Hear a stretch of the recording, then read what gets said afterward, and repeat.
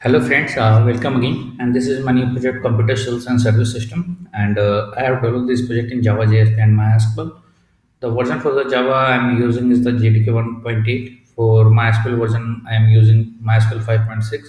And for connecting MySQL with the Java and JSP, I am using the MySQL J connector, which you will get easily from the mysql.org website. Okay, so for front-end development, I'm using the HTML, CSS, and JavaScript. Some of the jQuery library also I have used, like for calendar integration, form validations, and many more things. I have used the jQuery library. So let's start with the functionality go through. So the project title is Computer Sales and Service System, and it's a mini project which I have developed in Java JSP and MySQL, and it's a web-based project also. Right. So this is the home page of the project. You can see this is the home page, and this is about. So if you want to change the content of the page, then you can change directly from the HTML page. Right. This is the admin login from where you will be able to log in. Means admin will be able to log in. If you doesn't have the user ID and password, if you don't have the user ID and password, then you will not be able to log inside the system. This is the contact us page, and this is the static contact us page. I am not saving the data of this contact us page anywhere into the database.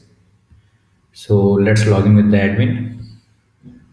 So once you log in with the admin, then you will be able to see this dashboard, and this operations admin can perform. Means admin can add the products. So you can see this is the product form from where admin will be able to add the product, right? So if you can see, this is the product entry form. This is a product company, right? So these both drop downs are coming from database. Means the value of drop downs are getting the value of these drop downs are coming from the database. If you want to change and if you want to add, then you can add directly from the database, right? And you need to enter the product name, product units, product price units, right? And description here. This is add product. This is a add cells. Means you can add the cells from here, right? Then you need to enter the customer name here and the customer mobile, and you need to select the items quantity and the unit price and the unit price what, and you can add any number of items. Even you can remove it from here, right? So you can, oh, I'm selecting one item, right? And one, and you can set the price. You can enter the price here according to your requirements, right? And the total amount you need to enter here, right? Okay, so total amount you need to pay is 1000 rupees. Means the customer need to pay is 1000 rupees, right? And once you click on the save sales, then this sales will be saved, and you will get the items into the printable format, and even you will be able to print the receipt from here also, right? So this is the add product from where you will be able to add the product. This is add sales, right? This is a reports in product report. Product reports, all of the product which you have added into a database will be displayed here.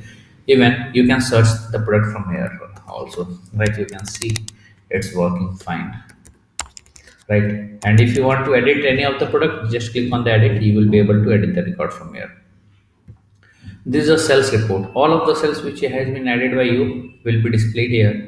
And once you click on the view details, you will be able to see the sales details, right? All of the sales details you will be able to see here, right? So you can see this one, right?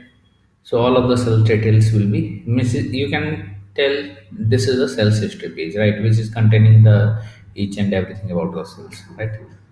This is a logout functionality. Once admin logout from the system, the above menu will not be displayed. Let me show you. So the above administration menu is not displaying. If I log in, then administration menu is displaying, right? Okay. So the above menu is totally session driven. Means if admin logins, then administration menu will be displayed. If admin doesn't log in, then the above administration menu will not be displayed, right? So this is all about the project computer sales and service system. But if you need more functionality in this page, just hit into the comment. I will incorporate those changes, and I will make this project more and more good according to your requirements. And don't forget to subscribe our channel for getting the latest project videos on the latest technologies. Thanks for watching the video. Thank you very much.